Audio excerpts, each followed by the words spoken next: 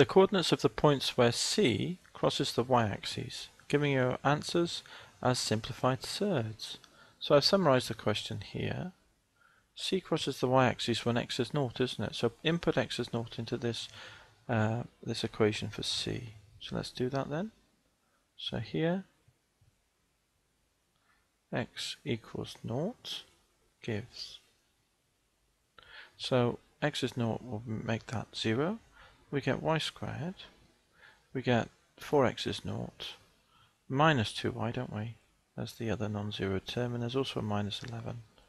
So when does this equal 0 then? So we've inputted x equals 0, so let's turn our attention to this problem now. So we've got a quadratic, so y is equal to then minus b minus minus 2 plus or minus the square root of b squared is minus 2 squared, which is 4, minus 4 times a, which is 1, times c, which is minus 11, so that changes it to a plus, all over 2 lots of a, which is 2 lots of 1, because a is 1. So we get 4 11ths of 44 plus 4 is 48, which is 16 times 3. So we get 2 plus or minus the square root of 16 times 3, that's 48 here, over 2. So that's 2 plus or minus root 16, when you split the root up here of this product, will be 4. And then we'll get root 3 all over 2. So there's a 2 common top and bottom. So we can simply divide by 2 top and bottom all the way through.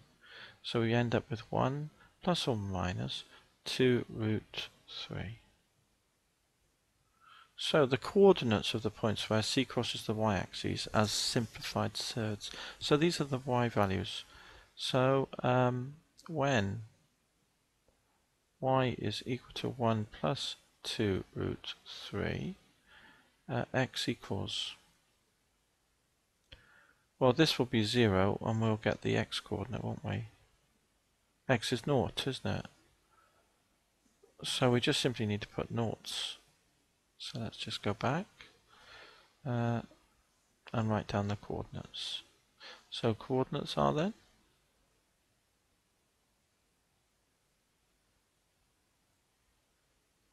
the x value is 0, isn't it? The y value, one of them is 1 plus 2 root 3, and the other value will be 0 again, and 1 minus 2 root 3.